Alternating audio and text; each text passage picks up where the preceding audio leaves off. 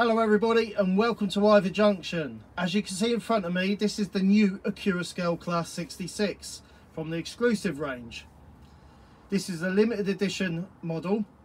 This is the Prostate Cancer UK in the GBRF livery 66769. This is the Paul Taylor Our Inspiration logo. And wow, I love the box already. First impressions is absolutely fantastic. This is a special logo for me because when Accurascale released this, I ordered this on pre-order probably about 2 years ago now, and I didn't go for all the other liveries because I wasn't really sort of wanting to get another 66, as I got the Hatton 66, the Batman and the Hornby ones. But you can never say no to a new 66, can you? And plus it's from Accurascale, as I love Accurascale. So I got really excited when I see this, especially this particular livery one. So Accurascale decided to do this limited edition to 700 locos only, and it's all going to a good cause. And Accurascale said when I pre-ordered it that every profit from the 700 models they've made and they make in profit, that will all go to the Prostate Cancer UK charity. And to me that's really special because cancer is a horrible disease, as we know. I've lost family members. I've got family members who are currently suffering with this horrible disease, and it really means a lot to me. And the fact it's going to charity as well, the profits they make from this, I had to get in on it, to be honest. It's really amazing that there's manufacturers doing this kind of thing, because yes, it's just not a nice thing. Cancer, as we know, it's affected millions of people in the world, and there is a lot of people that have sadly lost their lives to this horrible disease. So yeah, that really means a special, it's really special to me, shall I say, because of the fact that it's going to a good cause. And the Prostate Cancer UK delivery just looks absolutely stunning. So I'm going to get this out of its box, I'm going to have a look at it and hopefully get it running on the layout. That would be great, wouldn't it? So yeah, bear with me and we'll go into look at what you get inside, and yeah, we'll go from there. See you all in a bit. So let's have a look under this sponge. Oh my. So there you go, that's the limited edition. This is 485 out of 700 and signed by all the staff at Accurascale. Lovely. Let's see what else you get in this. You'll take the limited edition certificate out, and then you get, I assume that's going to be with the exploded diagram on this, and yeah, very comprehensive. They go through everything, shows you how to take the body off, and I believe DCC access here is you take the lid off. So we'll go through that one and have a look. Should be the same as the Class 37 with the magnetic roof in system, and the same as the Cavalex 56, which I love. It's amazing going forward now with these new locos. That should have more than all of them like that, I reckon. Well, in my opinion, shall I say, makes it a lot easier. But I will have to take the body off at some stage because I want to eventually fit sound and drivers. So yeah, that's the usual paperwork you get from the Accurascale, but with a 66 on it. Has to be. Right. Oh, I was wondering if you get a book with the history on it like you do with the 92s and the 37s. Look at that. Lovely. I love reading the operator's manual. It goes through everything. History of the 66s, the lot. Fantastic.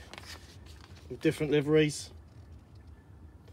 There's so many good liveries out there. It's just, oh, it's fantastic, especially if you're into modern era stuff as well. Oh, love Colas, love DRS. Getting excited there. It is a bit warm up here as well, by the way. Oh, really getting a lot of heat lately. But yeah, it's not stopping me from doing this, is it? Yeah, lovely, look at that. And there are all the other 66s you can get at Accurascale. Awesome, do love that. I'm gonna have a good read of that, as I will normally do. And I assume this is the function list if you've got sound or DCC, sound or non-sound, shall I say. Yeah, you get that with all the locos that Accurascale make. Usual warning stuff. So turn over, must read the instructions on the reverse. Yep, you get 2 of them this time though. Oh, they are different. So yeah, so if you're operating on DC, it tells you in these columns. Non-ESU decoder as well, if you're using the decoder without ESU make, then you have to follow these, flick the switches over. For operation with an ESU decoder, which that's my one, and operation with just DCC blanking plate, which is for DC only. So that's pretty cool. At least it goes quite in depth, tells you, so you can't go wrong with that. All right, let's get this out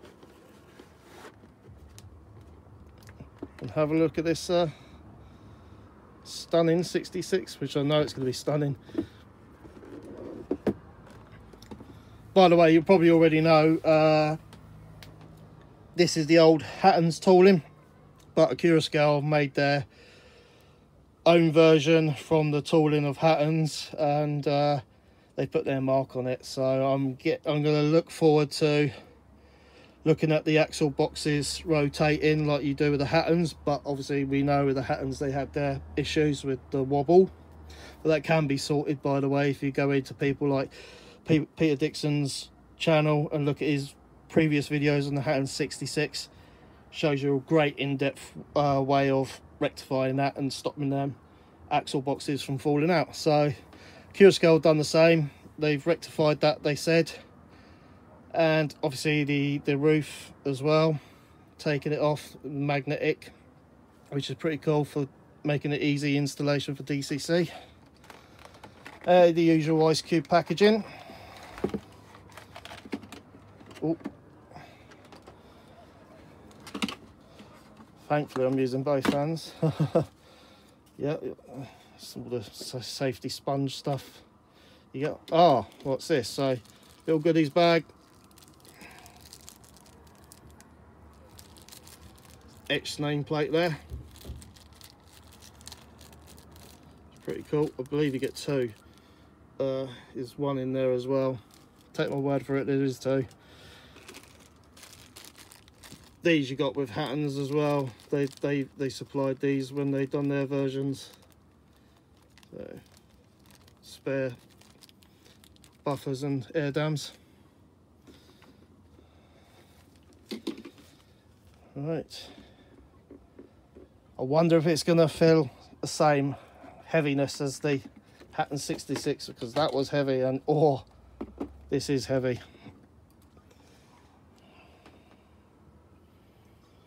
Look at that.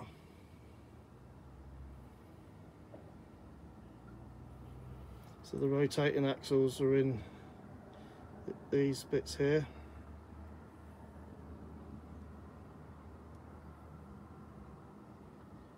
Cab detail inside the same as the Hatton's. So yeah, it's the same weight as the Hatton's as well. They've really, oh, this is really heavy. 66769, stunning. And this prostate cancer, you can put the etched nameplate there.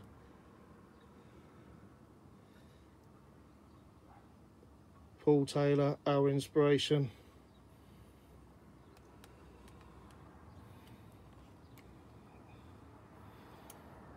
Fabulous.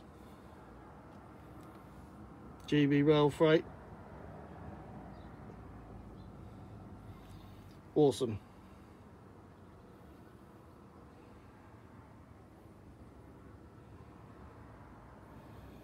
Right, so next is, I don't know what that is there. Is that a bit of oil? I'm not sure. There's a little bit of residue there. But thankfully, nothing's fallen off, which is a good sign. These are all delicate, flimsy bits. They're all intact. Yeah.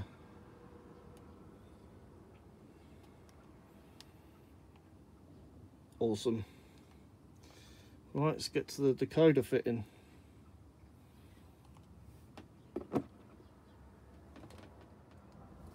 Right, back again for the next instalment. So I'm doing this in bits because it's so hot up here. I've got the industrial fan on, but I can't have that on while I'm recording because you won't be able to hear my voice. So yeah, I'm doing this in different stages, but for you it's just one video. Right, so yeah, like I say, you should be able to take this off.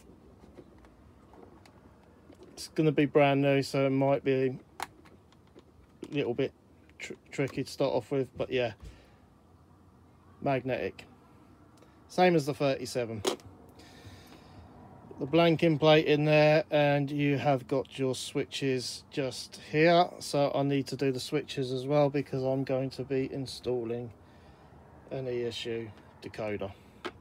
So probably have to try and do this quickly, but also without and carefully, sorry.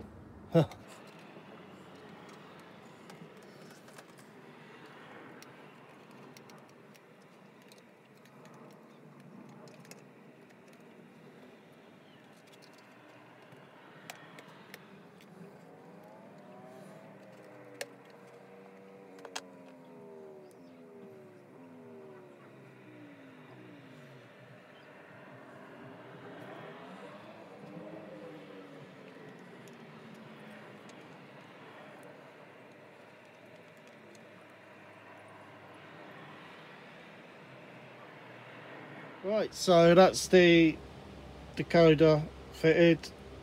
I've done the switches already following these instructions, and that's it, we're all ready to go. So let's get this on the layout.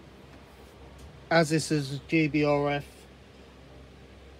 Livery 66, I have got I've been building up over time a nice little rake of the Accurascale GBRF biomass wagons. So for the first time I'm going to have them sort of running around being pulled by this done in 66. So let's get this lid back on. I'll see you on the layout.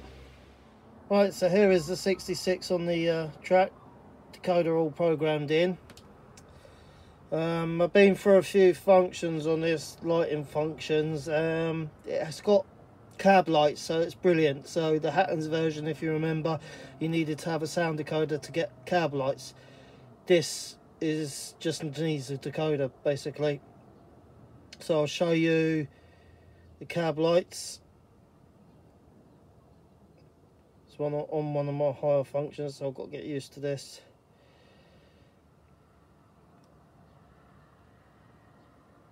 There you go. It's not brilliant on the camera for some reason, but it does look good, the cab light, in real life.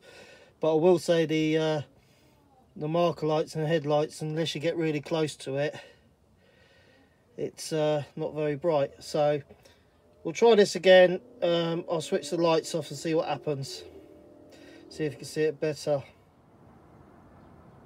Okay, so you can roughly see the lights there. Let's put the cab lights on. Damn, it's hot up here. Jeez. Right, cab lights. And it should change to night lights. There you go. That's better. So, yeah. again, in real life, I mean, I can see it clearly, but the lights are still not bright in real life on the where the marker lights and night lights are. They're quite dim compared to the Hattons ones anyway. So I don't know. I'll have to tinker around with it, I suppose. So there you go. That's the lights there. Much better up front, up close. So again, show you the lighting function with the cab light. There you go. So that shows it quite good there. So maybe it's got to be a bit up close because, yeah, well, that's it. That's what.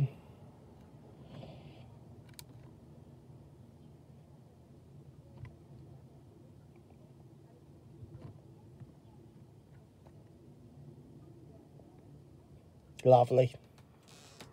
Okay, let's get this bad boy moving.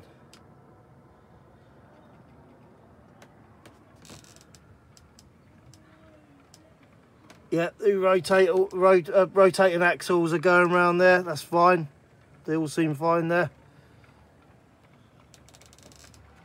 And that's the GBRF biomass wagons, also from Accurascale, which I've been building up a small rake of them, which is pretty cool.